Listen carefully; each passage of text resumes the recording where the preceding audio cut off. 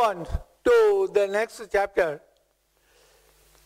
an important one, as what we study under the heading moment of a force will be useful for both the mechanics as well as the electrical chapters. To understand that, first let us take an example and then see what will be the definition for it, which will be the definition of the heading given here. Let us take a body and let us say that we are trying to rotate this body about a line AB. And to rotate just like that, it will not rotate. We have to apply a force. So if the force that we apply is as shown here, let the force act at point O, which is a point within the body. Then somehow or the other, let us say that there is a link between the body and the line AB. What I mean to say is, somehow or the other, this body or the force that acts on the body is attached to this line. So then what will happen? This force acting on this body cannot separate the body away from this line or towards the line.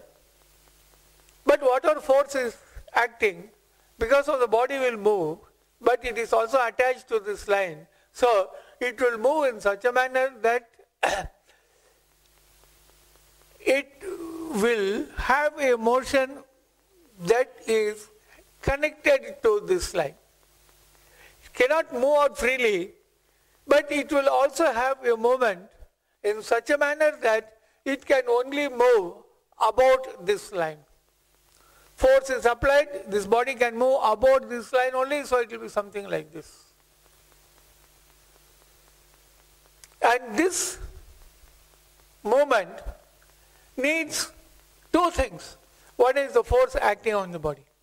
Another is where the force is acting. Take the door itself of your house. And for that door,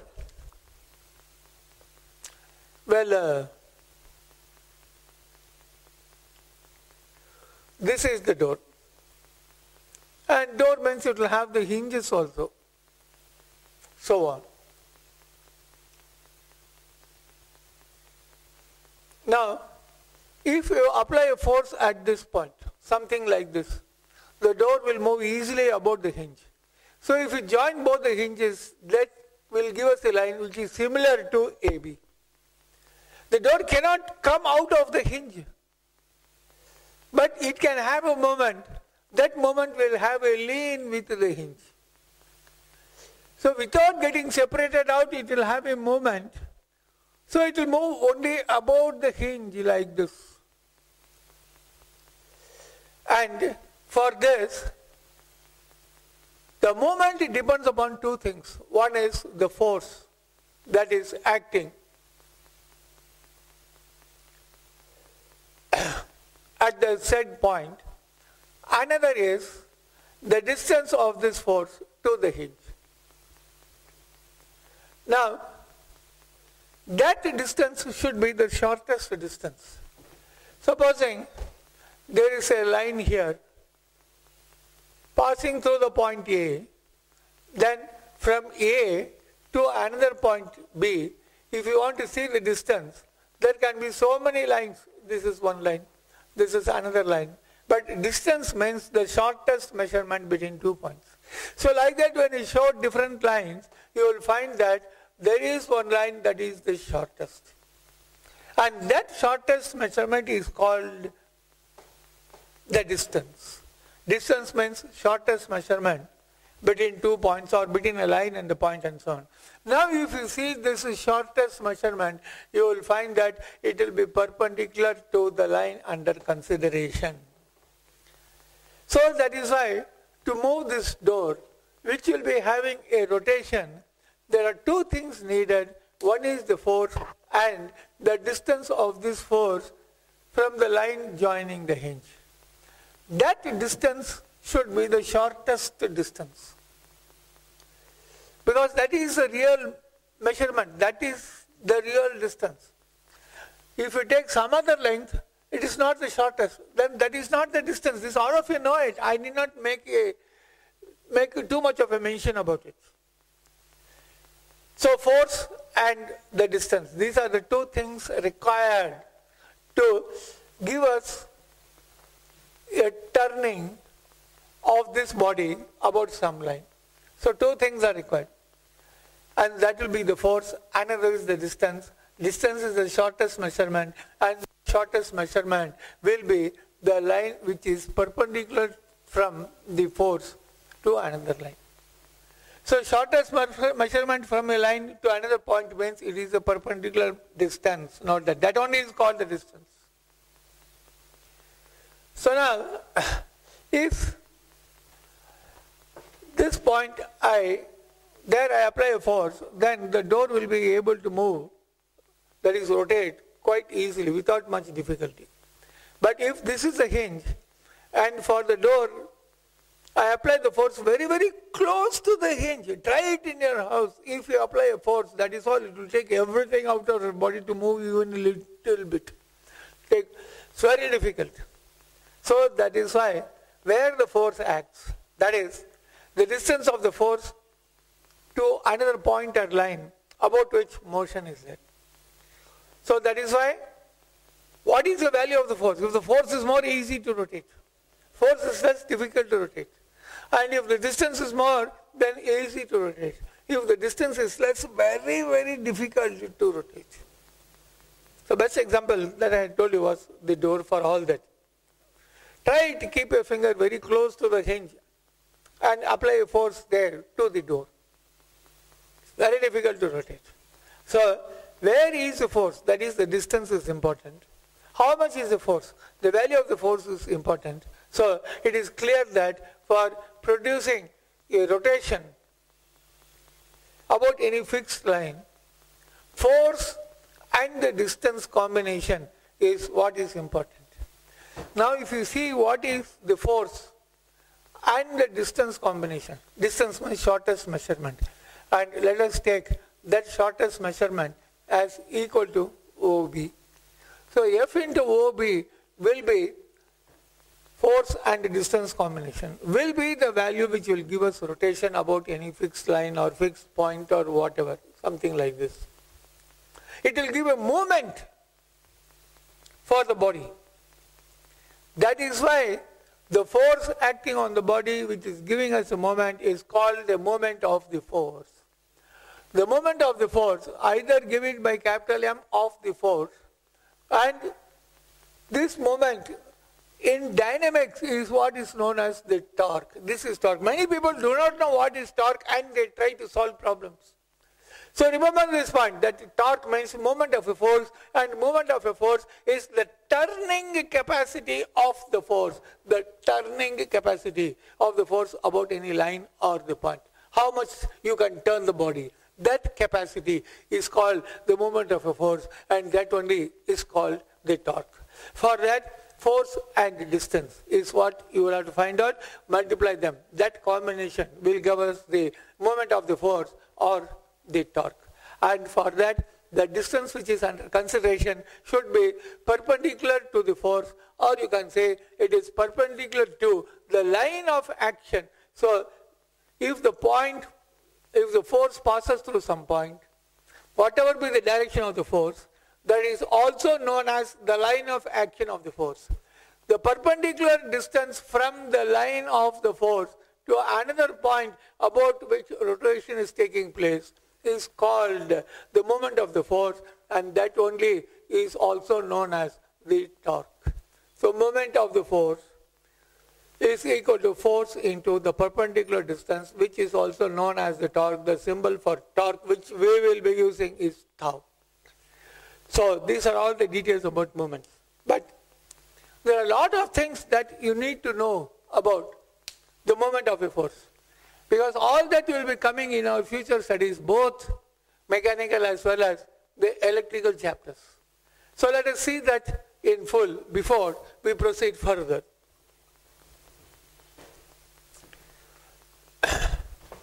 Now let us see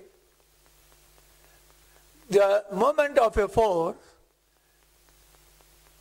about some point through which the force itself is passing. That is, let us say the force is passing through the point O.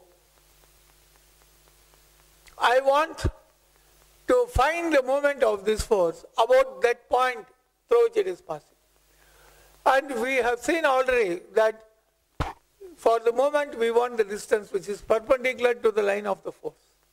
Because the force is passing through some point through which we want the moment, so we have to take the perpendicular distance from this point. Because the force is passing through that point, perpendicular distance up to the line of action of the force means the perpendicular distance will be this point itself. That perpendicular distance, therefore, we want to know for this force when the force is passing through the point about which we want to take moments. Then because force is passing through some point, about that point we have to see the distance. Now it is a point, therefore so both 2 points are 1 point here. We want to take moment about some point. Bring that point closer, more and more close. Perpendicular distance will decrease. Moment of the force will become less.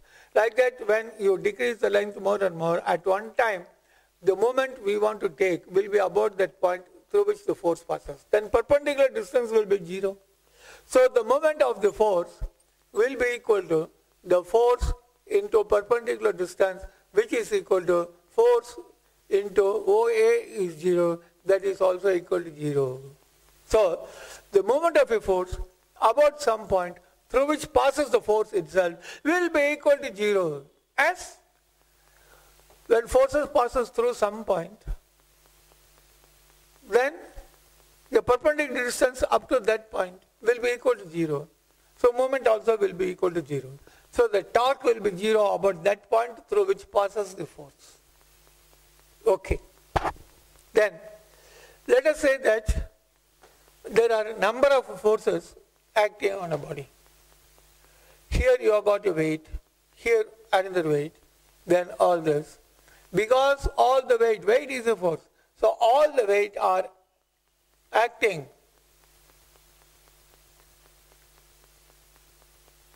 all the forces are there on the same line. Therefore, effect will be downwards. Force, when you leave it freely, it will act in the direction of the earth. Effect will be downwards, but all are present on the same line. So the resultant of all these forces also will be on the same line. You cannot have for all the forces acting on one line, resultant on a different line. Not possible. So the resultant is R. Now, thing is that when you try to balance, let us say this is a body, and on that body some different forces are acting. If you join all the forces, they are all in the same line. Now, if you try to balance any body, at the point where the resultant acts, it will balance, because that point, when you place your finger or whatever, it will have a reaction in the opposite direction. That reaction will balance with the resultant R, RES you can say. What is the meaning of resultant? I have told you so many times before. Resultant is that single force which is equivalent of all the remaining forces put up together. So, if you bring the single force resultant, it will have the same effect like all the other forces acting. First force we will call it F1, then another one is F2, then it so on goes, F3, F4, etc.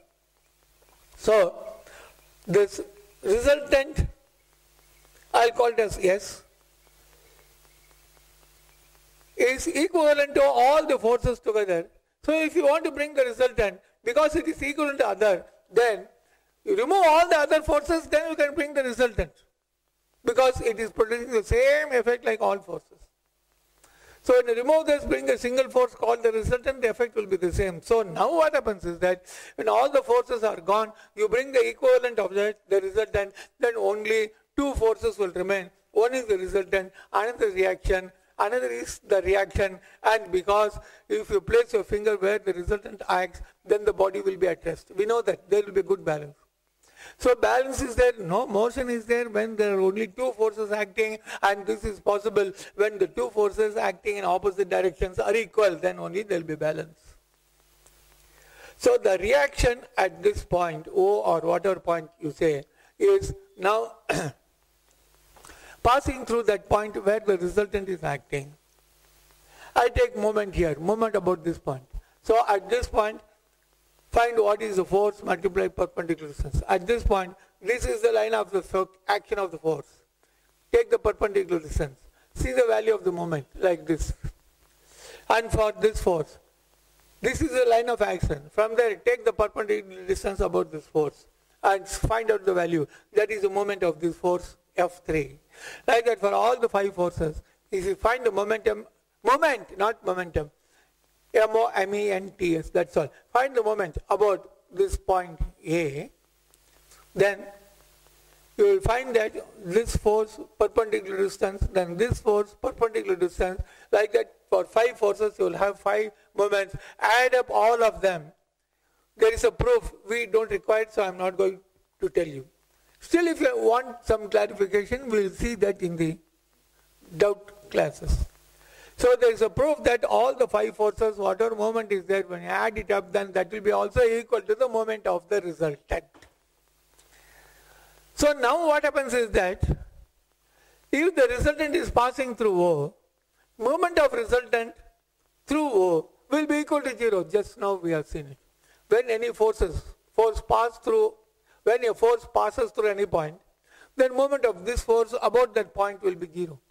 So moment of resultant about point O is 0. But moment of resultant is equal to moment of all forces add up. Find the moment of F1 about O, find the moment of F2 about O, like that for F3, F4, F5. For all that, find what will be the moment about O. Moment of all forces about O, if you add, that will be moment of resultant about point O, and resultant is passing through the point O itself, so moment of resultant will be 0. That is equal to moment of all forces. So moment of all forces also will be equal to 0. What is the meaning? What did you learn from that? Moment of all forces about that point through which passes the resultant will be always equal to 0. So what you have to tell is that moment of, in this case, moment of all forces is equal to F1 into, I'll call this point as A1, then A2, A3, A4, A5, and so on it will be carried out. F1 into, then OA1, then plus F2 into OA2 plus up to the last. Here we have got only five forces. Let us say, what will be the number of forces?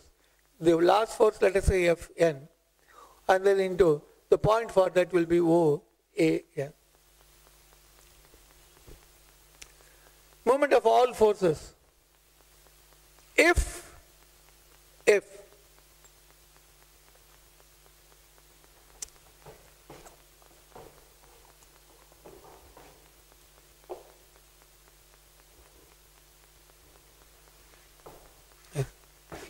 the moment of all forces is equal to the moment of resultant.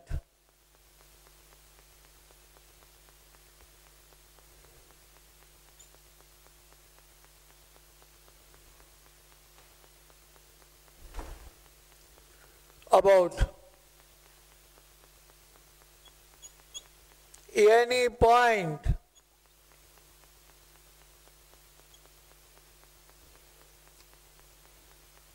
about the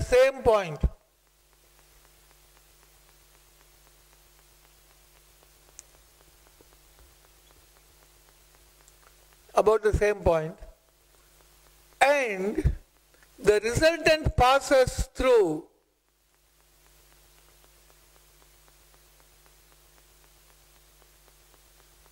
passes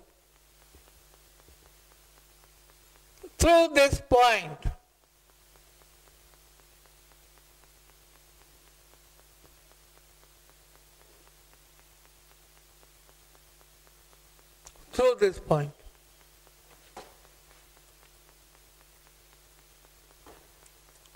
then moment of the resultant of all the forces will be equal to 0. So remember this is quite an important one. And how did we arrive at that? For arriving, see, there is again another proof. And the another proof is that moment of all forces about any point is equal to moment of resultant. So this is always correct. If that point under consideration is such that the resultant is passing through that point, then the moment of all forces will be equal to 0. This is known as a de-Varignon's theorem. Let us not worry about the name and so on. But remember only the facts. Moment of a force about any point is the product of the force and the perpendicular distance of the line of action of the force to the said point. That is what we have studied at the start, for which I had given the door to be an example. Okay. Now, as you move this point closer and closer and closer such that that point comes on the line of the hinge itself, no perpendicular distance. That is what I had meant to say here. Then you cannot move the door if you are trying to apply a force in the line of the hinge itself, because no perpendicular distance. So that will be equal to 0. Now, the other case that we have taken is that moment of all the forces about any point will be equal to moment of the resultant about that point. Supposing you find the moment of all these forces about point A, or let us say that this point, we'll take it this side, about point A, then F1 into A1 plus F2 into A2 plus F3 into A3. All that will be equal to the moment of the resultant about the same point. If this point passes through point O, through which the resultant is passing, then this moment, all put up together, will be equal to 0. Okay. Then another one important thing that you have to study is that some moment will try to turn the body. Take for example here. And let us take a force acting in this manner. There is one point A here and another point B here. Then moment of this force about point A will have one type of effect. Moment of this force about point B will have another type of effect, opposite effect. You can see here. If I want to find the moment of this force about this point A, keep your finger there. Then easily you can find out how the body will rotate. About this point, this force, in this direction, it will rotate this body, this force. About this point, it will rotate. This body itself, it will rotate in the anti-clockwise manner. And moment of this force about this point. You can see here, this force, this line, see the direction of the force. So this force about this point will rotate the entire body in the clockwise direction. So it is having an opposite effect.